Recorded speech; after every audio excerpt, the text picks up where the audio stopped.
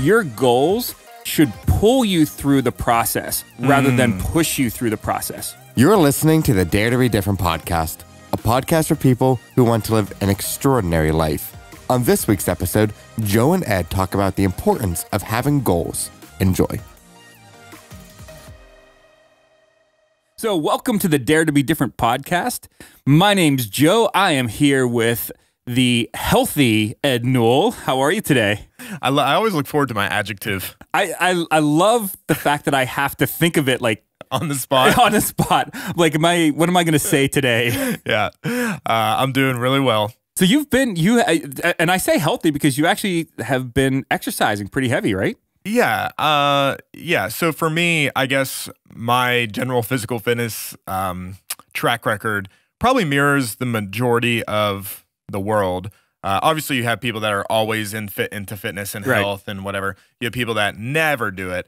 I'm in the middle where, I have the ebbs and flows of life, right? Sure. Some seasons I feel like I'm very healthy. Some seasons I feel like I'm not. Some seasons I feel like I'm eating really well. Some seasons I feel like I don't. I'm in a good season right now. Good. Yeah. And we're going to talk about that today, but yeah. I want to talk about a catastrophe that happened the last couple days at the Altieri household. Wow. Yes, our dishwasher broke. Yes, I know. Oh, no. Crazy, right? Wow. Yeah, so I got like an emergency phone call from my wife. Like the dishwasher is, like I'm at work, and this is like Wednesday or Thursday of last week. Yeah. She's like, the dishwasher isn't working. I'm like, I have no way of helping you right now. I'm not a handyman type person. Right. I'm a good helper. Right. But I'm not like the guy that can fix the dishwasher. Yeah. At that moment, you're texting like, is it on? Like, yeah, exactly. I'm like literally, I have two restart things. it. I'm like, go check the fuse box and make sure all the GFI things in the kitchen are, that they're all on good. the right spot. Yeah. Other than that, I'm out. Like, is something clogging it? Like, not working means so many different things. Yeah. Has it dumped all the water out into it? Right. So I'm like, just call the repairman because it's just not, I don't know what to tell you. Yeah. But this means for the past several days, we have had to do dishes. Hand washing, hand drying, the whole, Wow. Like old school. This is total first world probs we got going on here. You describe this as a catastrophe. Well, we have a pretty blessed life. So this is big news for the Altieris. It sounds like you need 2 dishwashers. You need to do a backup. That's always installed, ready to go. Go pull it out. Or like not even have to pull it out. We'll just alternate. Yeah. That way they don't get used as much. You'll be giving a tour. What's that? That's dishwasher 1. That's the backup dishwasher. Dishwasher 2.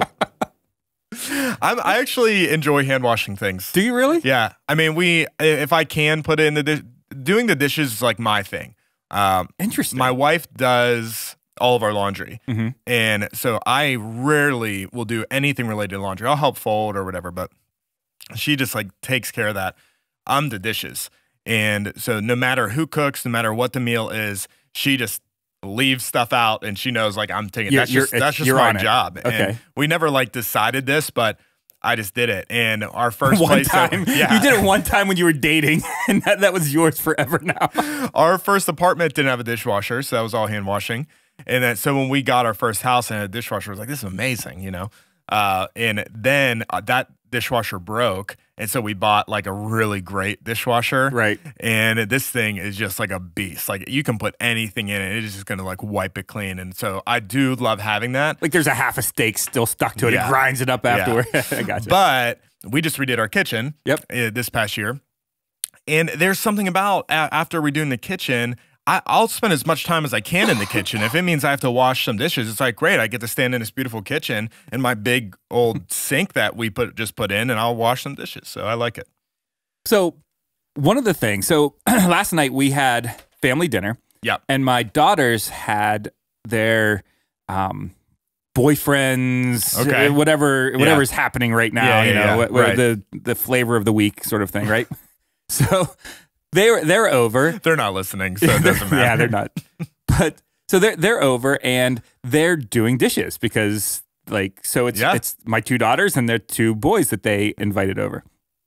So they're doing dishes, and it just reminded me of this this lean manufacturing. So I'm a manufacturing guy. Sure. We make stuff. We make screens. And there's this type of manufacturing that's... Wait, you make screens? We do. We make screens, believe it or not. I know. It's surprising. Like a rigid frame? Not a rigid frame. These are flexible. Oh my gosh. Yes, believe it or not. That sounds amazing. I was recently featured on an episode of Shark Tank, season 11, episode 10, if anybody would like to look it up. There may be a little sarcasm softball here. there. All right, but keep going. So there's this method of manufacturing called lean manufacturing. Okay. And essentially what it says is that you should be pulling product through the manufacturing process, not pushing it through. Okay. So the difference is, and they use this as an example when they're training for lean manufacturing. So if you, as a parent, are washing dishes with your child and you're trying to get them to go faster, right? So you can wash, and you have washing and drying, and then in between you have like the little rack that they go on, okay? Sure. So you wash the dishes, you put them into the rack, and your child takes the dishes and then dries them and puts them away, right? So if you're doing that, what eventually happens is you go faster and faster, and then that rack simply... your child won't work faster than they do normally, okay? Because the rack it'll just kind of stack up, right? And they just kind of keep their whole thing. Right. That's pushing through the process, right? So you create WIP. It's called WIP. It's called work in process. So it's a holding place for product that's half done. Okay. Then there's lean manufacturing says what you should be doing is pulling through that process. So if you switch places, now the child is washing dishes and you get rid of that rack and you are actually drying dishes and putting them away faster than they can wash them, and your hand is always out, right, waiting for that next dish, they will actually work faster and faster and faster to try to keep up with you. So you're pulling through the process rather than pushing through the process. Interesting. Yeah, so it was just, as I was watching them do dishes, because first of all, it was hilarious watching two teenage boys and two teenage girls do dishes, you know. And it's a bit of a lost art because I'm looking at them like, we're going to have to redo all these dishes, you know. Like, I'm not eating off of that, but whatever, let them do their thing. Yeah. But, so it just kind of reminded me that. And what's interesting, and this is, you have to follow my train of thought here. I'm tracking. You're tracking so far, okay? So, broken dishwasher, teenagers doing dishes, right? Lean manufacturing. WIP. Right? Yes, now we're going to talk about goals, okay? And there's this philosophy out there that your goals should pull you through the process rather than push you through the process, right? Okay. So a goal about your health, right? A push would be, I want to lose weight. Right. Okay. So you're trying to push through, I want to lose weight. The pull through would be, I want to look good and have pride in myself when I go to the beach. Sure. Or I want to, I want to be able to play with my children or my grandchildren and not be out of breath. So that's a pull through type of thing. So you look at the end goal of what you actually want to accomplish rather than the actual thing you have to do. The actual thing that you have to do. Interesting. Yeah. So so in this current season, I'm training for a half marathon. I've never ran anything longer than a 5K. Yep. Well, I have in my training, but not in a regular race. So I'm training for the half marathon. That is a goal that I want to accomplish, and that has pulled me through. And maybe I'm not describing this right, but tell me if I am. No, you're right. You're nailing it. Go ahead. So I set this long-term goal of running the half marathon. So now every meal that I eat, every time I go out and run some practice race, it's all varying distances. But in my mind, it's like, okay, the other day I ran 5.5 miles. And that was the longest I've ever ran. I've never ran anything longer than 5K. At that point, I go out for 5.5. And to me, I'm like, okay, I'm running 5.5. And that was in itself a really challenging, rewarding effort that I did. But it was still in view of this long-term goal that I'm going for. Exactly. Because, when you're pushing through, like I want to get I want to get healthy. I want to lose weight. I want to run more, right? Yep. Whatever. That requires willpower, right? So you actually have to talk yourself into, almost every time you do it, you have to talk yourself into, I have to go do this thing, right? And you're trying to create habits. You're trying to go through all of those things. I am trying to eat better and stuff like that.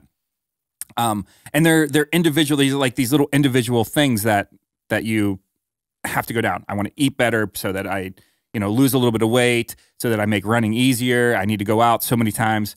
The way that you're describing, you're like, I want to finish the marathon because, and then I assume you have some emotions in your head of what that is like. You know? Like, man, this is going to be amazing getting across that finish line. My wife will be there, right? Cheering me on, ringing the cowbell, all of those types of things. Yeah. And that actually pulls that goal, or pulls those actions out of you to help achieve that goal. Interesting. Yeah, and I thought so too, because we as humans, we do things for two reasons. When you really, really boil it down, we do things for two reasons: money and sex. And now we're back to PG-13. Now we have to change. But there's actually some truth to that. It's to get pleasure, right, or to eliminate pain. Got it. Like, break down absolutely everything that you do is you can put it into one of those categories. Yeah. Right. So if you had your honest truth about life, you would probably sit around and lay in bed all day. Like, it's the easiest thing. Like, if somebody was just bringing you food and whatever, right? But that gives you very little pleasure, and it definitely would create pain in your life.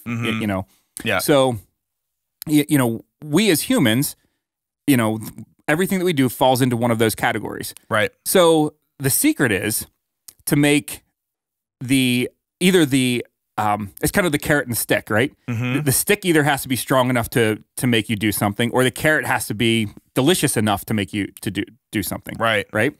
So when we're looking at, again, we'll just use the weight thing as like, I don't want to lose anything. Like, I don't want to lose weight to lose weight. I mean, you know what I'm saying? Like, I really like chocolate. Yeah. I really, really like chocolate. Yeah. So I have to have something that either a doctor that says, if you continue eating chocolate, you have diabetes or something like that, where your feet will fall off, whatever, what happens with diabetes. Or there has to be something that is so pleasurable out there that it trumps the chocolate. The chocolate. Yeah. Yeah. No, I mean, that all makes sense. I feel like I've never learned about this or read about that, but I feel like when I think back about the various goals I've had in my life over different seasons, I can look back to the ones that I've been more successful, or the seasons I've been more successful, and they have always been related to having something that is pulling me through versus something that is pushing me through. Right. When I start with this mentality that's like, man, I just got to go to the gym because I got to lose weight, that is a really difficult place for me to be. And when I fall into that way of thinking, I know it's not too far off when I'm just going to stop, because I'm not going to be able to maintain the willpower to just do that. But this is the reason I'm training for the half marathon. And in the past season, when I first was starting to run and I wanted to do a 5K, to me, that was like the ultimate goal for me. And that really pulled me through. And now I'm a father of two. I have a history of diabetes in my family. So to me, making sure I never end up in a place that some of my other male relatives in my family have ended up in, that is a pull through goal that I have for myself, to watch not only watch what I'm eating, but actually change my eating habits in the way I think about food, in order to make sure I'm going to end up in a place I want to be. So yeah, I mean, it certainly proves true for me. And I'm even thinking to some conversations I've had with friends recently where I've maybe been trying to explain this very thought process, but haven't been able to put the language to it. But yeah, establishing a mentality that pulls you through versus push you through. Yeah, I think it's brilliant. Yeah. And, and as I was thinking about this, the Dare to Be Different podcast is all about living an exceptional life. And we talk about these 5 words that my family, instead of having these, New Year's resolutions, which a lot of people call goals, right? We had these words: adventurous, honest, passionate, healthy, and grateful. But goals are actually really important. So it's not that these words somehow negate the need for goals. Right. They're just those words kind of put into categories where our goals would be. Right. Less than 10% of Americans have any sort of goals in their life. Less than 10%. Wow. Like real goals. And I think there's such a current social dynamic though around goal setting, especially New Year's resolutions, because the statistics of failure are so high. And I assume that's not only for New Year's. I think it's probably for most goals. Yep. And so then, yeah, you end up in a society where, what was it, less than 10% of people have goals. Yeah, have any sort of goals. Yeah, so I think that that's a common place to get when people have constantly set goals and failed. Yeah, you're going to end up in that place. And so for me, I believe, and I'm kind of like you. I have, and I'm using the health as an example. I have heart disease in my family. Right. So the problem with goals of like, I don't want to, I want to exercise more. I don't want to die. Right. Is, I go to the doctor and they're like, oh yeah, your blood pressure's good. I don't smoke. I eat very little red meat. And you're like, oh yeah, you're actually pretty low risk for hearts. Other than your family history, you're actually, So I'm like, great, cool, done. You know what I mean? Yeah. It's like I'm not going to die tomorrow. Yeah. That's fantastic. Yeah. And so the I don't want type of goals, or I want to lose, or I don't want to do this type of goals are actually, they're like non-goals, and they're not easy to get passion behind. They're not easy to get emotion behind. They're not easy to have pleasure or pain associated with them. So, but let's just talk about what the way to really set a goal. Sure. Right? Yeah. Well, and I think this is a really good conversation, because we live in this society. Less than 10% of people have goals. There are people that we know, even yourself, you have this regular habit of setting a goal and failing at it. I think it's a really good conversation to have, to say, okay, well, what is the proper way to set a goal? How can I make sure that this next time that I set a goal will be different than the previous goals that I've set, where I just fall into the same way of thinking. Exactly. And the same habit. So my first answer, I guess, to your question, in light of kind of your introduction there, would be to ask that question, why? What is the thing I actually want to accomplish? What is the deeper thing that I actually want to see happen? Exactly. So yeah, what do you really want? Yeah. And not the what don't you want? Because there's inner dialogue happening in our brains all the time. As humans, we're like the only creature that can actually step out of our thoughts and actually look at them from the outside looking in, which is kind of cool if you think about it. Like, I know my brain is doing this as you're standing outside. It's it's a weird thing if you really think about it. Yeah. But when we tell ourselves that we don't want to do something, or I want to lose weight, or all of these negative things, that inner dialogue becomes part of what we hate about the goal. And then you're always thinking about, like, if you say, I don't want to, I want to lose weight, you're always thinking, I'm fat. I don't want to do, what I mean? And you think about that thing over and over again. And you start telling yourself those things, and it makes the goal harder. Yeah. I would even say it almost just reverses my entire thought process about what I want to accomplish in the first place when I said I do not want goal. Because if I say I don't want to weigh more than 230 pounds, just innately within me, I'll push the line and I'll let myself exist at 228, 229. Right. And I'm saying, well, I'm not hitting my I do not want goal. But really, that's not the right direction that I want to be going. I want a goal. I want to understand what I actually do need, and that's going to drive me to exist in a better place. And 228, 229 might actually be a healthy place, but my mindset isn't going to be in the right place. And ultimately what's going to happen is I will find myself letting myself fall into old way of habits, or falling into old ways of eating, or whatever, that ultimately is just going to let me pass the I do not goal, or go in the opposite direction of the I do not want goal. Yeah, because then all of a sudden you're like, 228. What's the difference between 229 and 231? Exactly. Is it that much of a difference? Right. So, but yeah, so we need to identify within our goal, what is it that we want, and then associate. Again, this is a lot of inner self-talk and inner dialogue and things like that. Associate a lot of pleasure with that goal. Yeah. So for instance, I'm going to jump away from the health. I have a goal with FlexScreen of, being on, like, I want our product to be every single screen on every single window. Yeah. When I have to board a flight at 6 o'clock in the morning, there's a lot of pain associated with, if you're boarding a flight at 6 a.m., more than likely you got up at 3 to, get ready, drive out to the airport, all that stuff, right? Nobody wants to do that. If you do want to do that, you're nuts. Either that or you're going on vacation where there's a lot of pleasure associated with it. Right.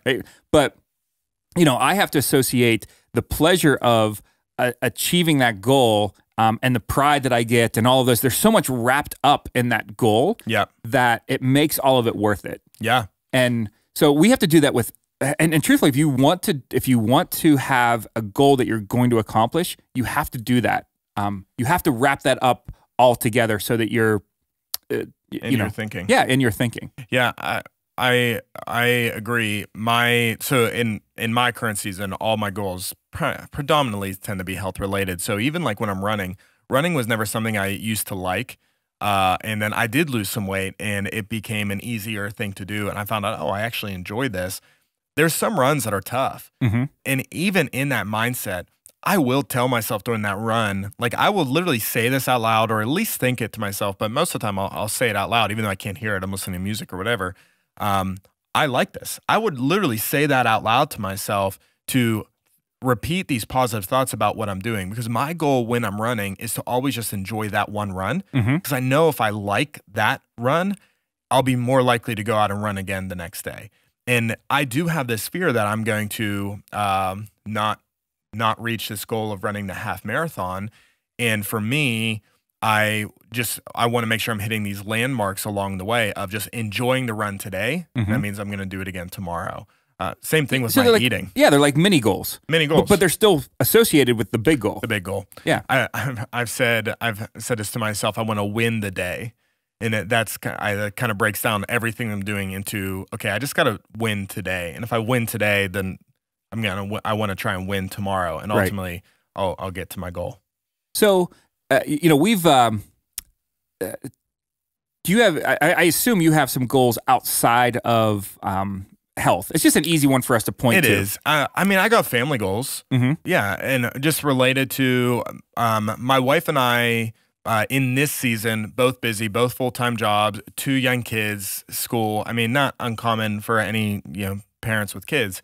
And it's so easy for us not to prioritize our own relationships, not with each other, but also with our kids. So, we have little goals for us where we want to put things in place so that we are prioritizing our relationship, because we know the type of relationship we ultimately want.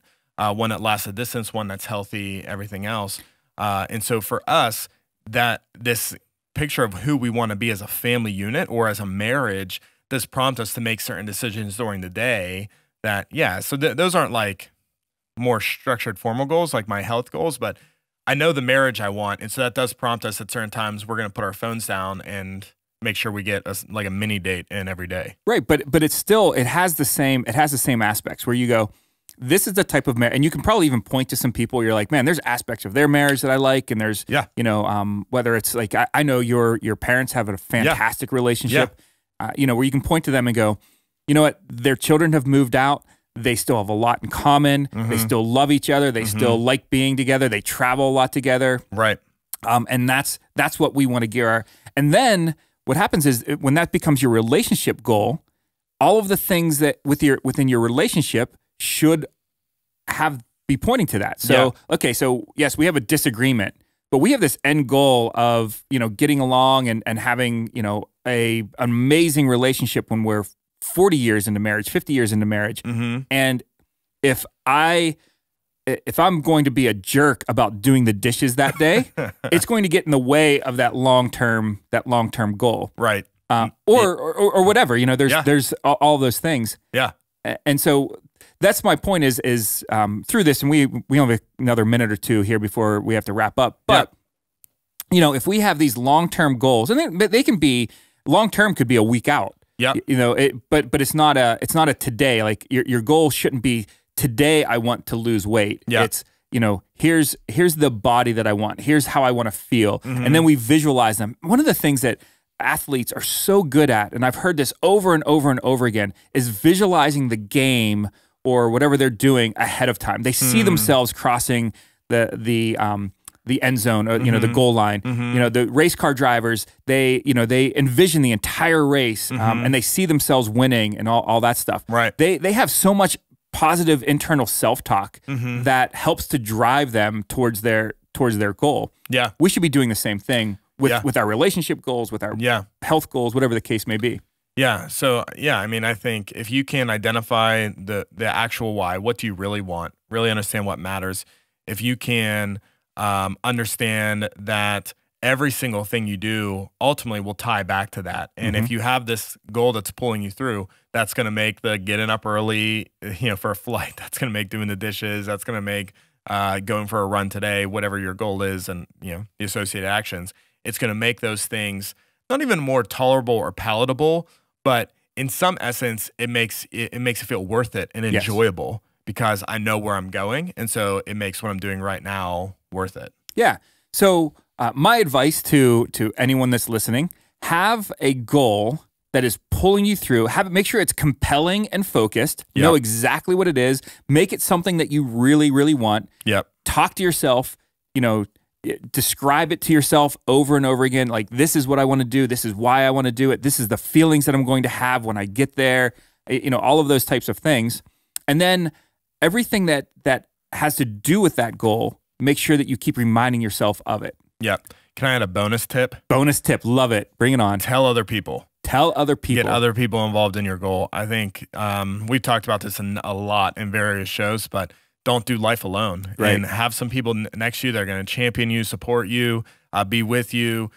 Make sure that you don't have people that are dragging you down and saying, oh, you don't got to go do that run today, or you can cheat at this meal, or you don't got to go home to your spouse and just stay out for one more drink or something, you know. So make sure you got people around you that are going to continue to support and push you into who you're trying to be, not drag you back. That's fantastic. Yeah. Great bonus. That was the bonus. That's for free. Ed Newell bonus. So anyway, thanks again, Ed, for coming on, giving us some amazing wisdom. I do wish you the best on your half marathon. We will be keeping you accountable. Hey, thanks. We as listeners, I'll let you know. I can't wait to see some pictures. We'll put them on the website. It'd be great. You coming through the finish line, all red faced. Yeah. It'll be great. It'll be amazing. So anyway, thank you guys so much for listening. I hope that you want to live an exceptional life. I hope that you can find some goals that you're passionate about and that you're going to drive towards, and things that are going to make your life better. So until next week, have a great one.